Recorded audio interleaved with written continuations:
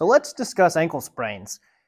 It's very common this time of the year as we approach spring that ankle sprains become more of a thing because people are getting more active, they're running, they're moving. We're also in marathon season, so everyone's training. So we're going to see a lot of ankle sprains coming into the office over the next few weeks, few months before all of our big marathons. So technically, what is an ankle sprain? You're going to irritate some of the tissue around the ankle. There's 3 different grades of an ankle sprain.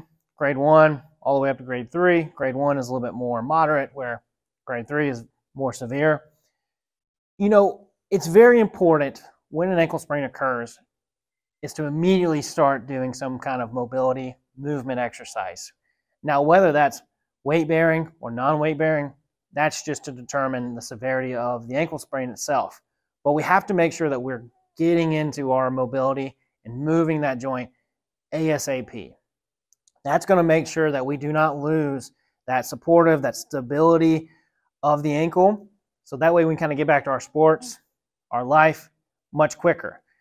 That tends to slow us down the most is when we have ankle sprains, people tend to kind of just shut down for weeks, where an ankle sprain shouldn't keep you out of your sport, out of your daily activities for longer than a few weeks, if that. You know, we got to make sure that we're kind of getting you back into the day-to-day activities as soon as possible.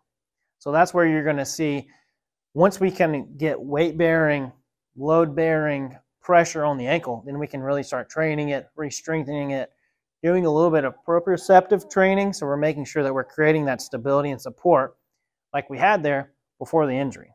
So if you've just recently sprained your ankle, or you know someone that might have sprained their ankle, especially right now, like I said, as we're out marathon running, we're moving around a good bit, we'd love to take a look at it. We'd be happy to help.